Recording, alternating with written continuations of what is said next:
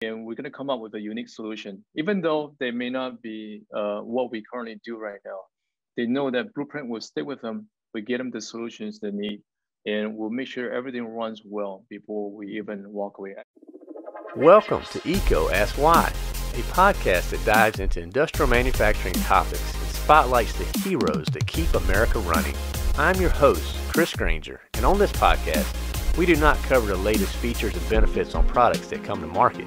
Instead, we focus on advice and insight from the top minds of industry because people and ideas will be how America remains number one in manufacturing in the world.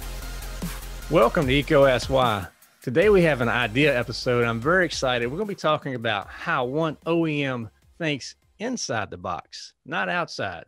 It's going to be a pretty fun conversation, and to walk with us through it, we have Chung-Chee Tai, who is the Vice President of Engineering at Blueprint Automation. So welcome, Chung-Chee. Good morning, guys. How are you doing? All right. Oh, I'm excited. Friday. It's Friday. It's a beautiful day. Well, it's a little overcast, but it's Friday, so we won't worry about the weather, you know? That's right. Well, Chung-Chee, we do have a lot of listeners out here for EECO Ask Why, and not all of them are familiar with OEMs. So could you just get us started by explaining what an OEM actually is? So OEM is three-letter words, OEM, original equipment manufacturers. So what Blueprint does, we provide a packaging solution. So basically we have a packaging machine. We are more than just providing a machine that packs a product into a case. We are really a solution. So we are an integrator as well. Our customers, they come to us, they say, hey, I have this product, for example, and then I want them in a case in certain format. And we figure out how to make that happen. Sometimes we have to flip a product. Sometimes we have to split up a group of products. Sometimes we have to merge a group of products and just manipulate them and get them into the case. And on top of that, we have to get a finished case, a finished product from one spot to another spot somewhere else. So we are, in addition to just selling a piece of packaging equipment, we are really providing a solution to the customer. And we are very flexible, and we are proud of that. That sounds awesome. I mean, how about, has things have changing throughout industry in general? I'm sure OEMs are seeing that too. What are you seeing as some of the most prevalent changes that OEMs are facing to serve clients in the future years? So what we are seeing the most, that will impact us the most right now is the ease of implementation of a automation solution. 20 years ago, what we see is customer, they'll buy a machine and then they'll tweak it to run perfect. But they can spend 2 weeks tweaking it and they only run one product. Nowadays, they change to try to run 2-3 products a day. And the time that was afforded to tweak the machine to run perfect is no longer there. What they want is, they want to push a button, do what we say is a changeover, because there are parts of the equipment that has to touch a product. So sometimes that has to be removed and a different format has to be put in. And the time allowed before is no longer there. Everybody wants a quick solution. I blame it on Staples when they came up with that easy button. Right. So now everybody is expecting that. So that's one thing we're seeing. And the second part is the skill set of people, the mechanics, the engineers that they can afford back then. A lot of companies no longer employ those people. And then on top of that, the skill set of the operators is not the same. A lot of times, the labor market is still very tight. And, they don't really know machines anymore. The people that can tweak to understand the machines are just not there. So they want a machine that can handle itself. That being said, the machine also needs to be smart enough. So when a machine stops for whatever reason, you cannot ask the operator to fix all the other issues somewhere else. If there's a jam, I need to be able to clear the jam right in front of me and then hit reset and then start the machine back up. I should not have to go clear the products that are jam up somewhere else. It should not jam up somewhere else. When there's a fault, then there's a recovery, or there's a stoppage, there's a recovery.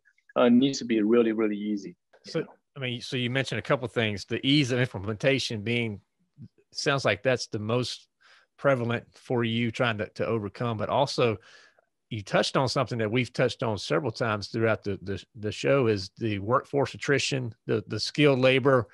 There's a gap there. So it sounds like that's impacting you as well. Oh yeah, definitely. We have spent some time looking at the design, the interface of the machine. So if you look at how an operator would interact with a machine, really is through the HMI, which we buy from you guys, Rockwell. We use the PanelV Plus 7. That really is the only interface, only information exchange between the operator and the machine. So when the machine say, hey, I got a problem, all that information needs to be displayed. If the operator wants the machine to do something, is also through that exact same interface. Right. The struggle that we have nowadays, I'm sure the guys at Eco hear me talk about this all the time, is the training that it takes to tell the operator how to interface with that screen. So imagine I'm the operator at a factory and I buy the machines from 5 different manufacturers. And everybody has their screen layout different and design different. To be flexible, now I gotta learn every single machine to figure out how they are operating or how to get to certain screens.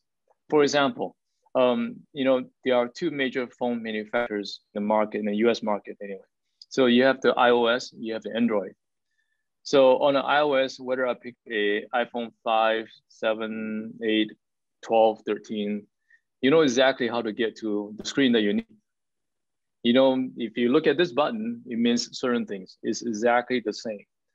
Same with Android. I'm not an Android guy. I can't really speak too much to it, but I imagine it's the same, whether it's manufactured by, who makes them anymore? Samsung or Motorola, or whoever, the screen is the same. But imagine you are the operator and I have to deal with these 5 machines. They are all designed different. The interface with them is all different. So you want to get to a system setting screen. How do I get there? You know, you have to look through, the buttons don't look the same. So that's a challenge. So I've been pushing here, and we're certainly not there yet, is for our machines to mimic what is on a phone. So we need the HMI to behave like the phone, ideally I put an iOS on it. That way, they'll look exactly the same. Because all the operators that we get, they know their phones, they know their mobile devices. I don't have to train them. Yeah. I don't have to say, hey, this button means a system preference. I don't need that. They all know that already. Imagine that the training that is now compressed to so little. Right. I mean, that skills gap could really be closed pretty quickly then, I imagine, right? Yeah, exactly. We'd have to put some modifications on those interfaces, though. We don't want Snapchat on our machines, Hey, that's not a bad thing. Imagine the machine is down for whatever reason, and then you just flip the HMI over, you look at that, and then you can talk to people like us and then say, hey, you see what I'm seeing right now? Right. Can the HMI come with a camera? And can the HMI be mobile, that the guys just take it off and then move to the machine and then turn their FaceTime on and then talk to it, say, hey, you see what I'm seeing? Right. Imagine that. And right now the HMI is just static. It doesn't move. Right. Yeah. Well, I mean, technology is evolving so fast. So I can't imagine, but there's a room full of engineers across the world working on these types of solutions, Yeah. This is great. So how about outside of the machine interface, COVID, because COVID's impact manufacturers and OEMs greatly. How is that? How are you guys reeling with that or dealing with it moving forward to support your customers? Yeah, when COVID first hit, we went to a sort of panic mode just like everybody else because we don't really know where things are going. So our customers push the panic button first. And then, I mean, of course, we kind of reacted to it because, ultimately you want to provide what your customer need. So things kind of slow down maybe for a week or two for us. And then when things started back up, what we realized is all our customers found out that, hey, when their people are not available to work, or when then they cannot put people close to a close proximity because the 6 feet apart, right? So when they have all the operators that stand around packing the product into a case, is no longer doable because people can get infected, and people get sick. They don't show up for work, and people got panicked. They don't show up for work. What they realize is the solution is for automation. They need more machines. So, and that's what we're seeing. With a machine, I no longer need 5 operators standing together trying to put product into a case. So that's what we are providing. As we are considered essential workforce or essential workers just because the technology, the machines that we provide to our customers. Unfortunately, it's just not fast enough. Right. But how about the impact for you for support and things like that? Have you had to look at remote connectivity or technologies like that to be able to support with COVID now? Oh, yes, definitely. We have some plans, especially like in customers in Canada or even in South America nowadays, they won't let us in, or it's very difficult to get in. Some cases, they say, yeah, you can come in, but when you cross a border, you have to quarantine for 5 days. 5 days in a hotel before you can come into. I mean, you can't afford that. Yeah. So our machines typically, and this is even before COVID. Now it becomes more relevant that we have an E1 connection. So when a customer calls and they say, "Hey, I have this problem. I don't know what's wrong," and we can dial in to the machine. And we can look at it remotely. We make changes remotely. We utilize something like this. We utilize things like a TeamViewer, cameras. Do that as much as we can. We even start looking into something like a smart glass that the customer can walk around and show us what is going on. Now, that would be kind of cool, wouldn't it? Yeah. We just need to map that to a alternate. What is it? Alternate reality. You can kind of map everything. Yeah. Well, augmented reality. Yeah. Augmented reality. If you can map the augmented reality, and then you could really, walk them right through the problem. Yeah. Very cool. We're familiar with the E1 solutions too. So it sounds like you're using that, like you're talk to M to get to the machine itself and then be able to understand what's going on. Very cool. Yeah. Our E1 is really a standard for us nowadays. So every machine from Blueprint, they get an E1 in there. The biggest struggle that we have is some of the bigger customers. I guess from the IT side, they're just not comfortable with a device that can talk to the outside world. Right. You need to figure a way to overcome that. Cybersecurity, it's on top of everybody's. It's top of mind, So yeah, but it can be done safely, and I think that IT OT, the more those types of groups can get together, they'll overcome that. Yeah. Now, we were also, when we were brainstorming, you brought up an idea that I wanted to definitely share with the listeners out there, because it's one I haven't heard of people talk about. You were talking about, I want to be able to have remote power transmission, so I'm just curious if you want to expand on that for our listeners on how that would impact you and help, some of the things that you're working on. So I have a machine right now on the floor. Is the customer wants it very, very quick. Need to ship it to Wisconsin. They are planning for a 1-day install. And I talked to our assembly. Sorry? That was 1 day, you said.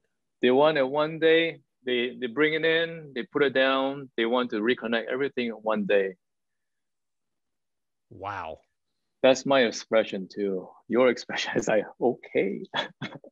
So to do that, the machine has to be broken down into 1, 2, 3 sections. And every section has inputs and outputs and pneumatics. And all those needs to be disconnected. And they need to be connected back. Every sensor, you have 3 or 4 wires. output, 2 wires at least. You get, it's not fast thing to do. It's not going to be one day. And even if you connect everything back, you still got to check, make sure everything's connected to the right spot. So imagine that for a whole machine. Typically, when the machines that we build machines, all, besides bringing the major three phase into interconnection within the machine is a lot. It's a lot of work. And then it's a lot of work to make sure they are connected correctly. Usually our technicians will wire up everything. They check as far as they can check. And then now I got to put a controls engineer on it. It takes about 2 to 3 days to troubleshoot all the potential wiring issues.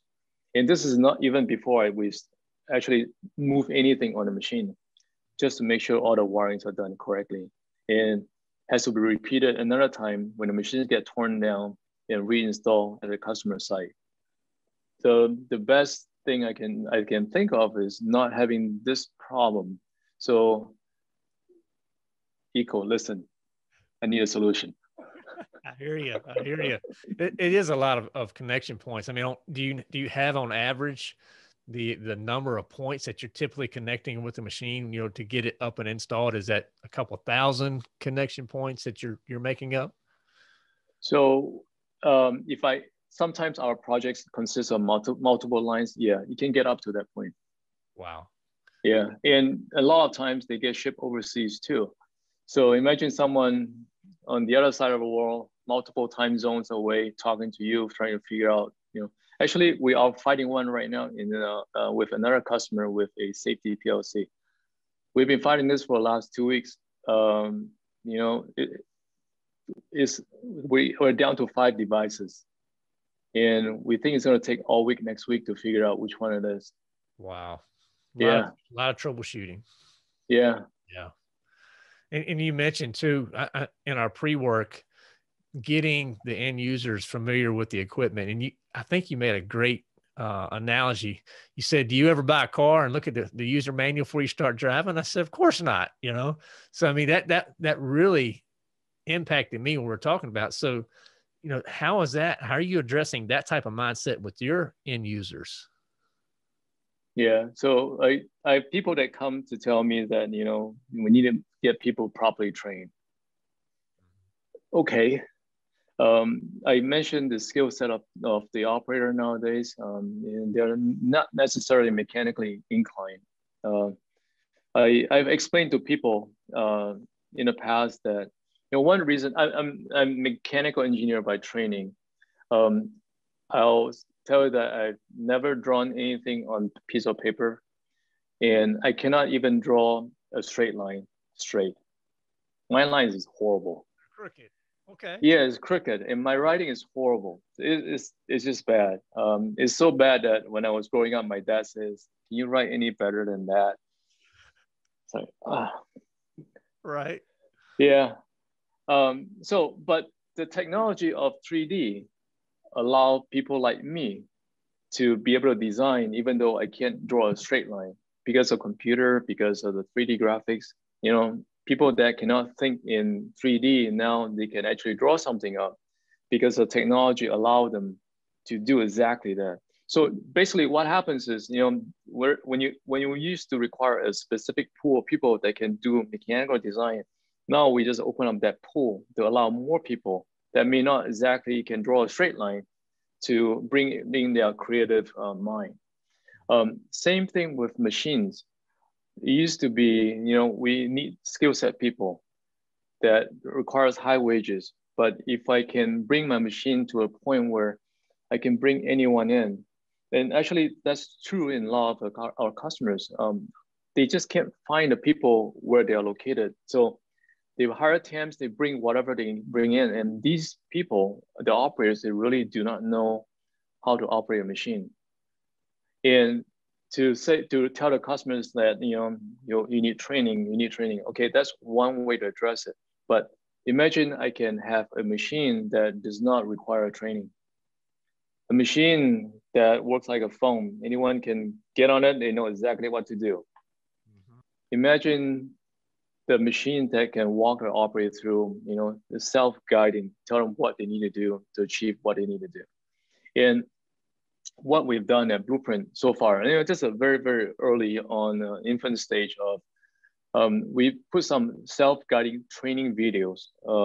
We cannot put it on the HMI itself because it takes up too much memory. What we do actually is we have a video, we put it on our YouTube channel, a Blueprint YouTube channel. And you can go up to it, you can see that, if my VFD 525 just went down, I have to replace it. What are the steps that is required to replace that VFD? So you go up to our HMI, and then there's a couple of how-to videos. It's just in a 2D barcode, a QR code. So you take your phone and go up there, you scan it, and you take it to our YouTube channel. And here's the guy walk you through step by step. Now that is cool. Now, did you guys make those videos yourself in-house? Yeah. The biggest struggle that we have is actually to get the engineers in front of the camera. They're pretty shy about getting in front of the camera. Yeah. Well, that definitely, I've been there myself. I still say I have a face for the radio, but not this format. But we'll go with it. Chung-Chee, I am curious. Those videos, are they open like to anyone, or do you have to have special codes to get to some of these training videos? You need a QR code to get there. It's a private channel, so it's not there for everybody. Gotcha. But that's a unique way to address it, because we're seeing more and more people gravitating to that video component for training.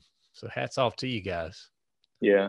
I'm just copying what a lot of people are the self-help on YouTube. So it's not a new idea, but like I said, infant stage.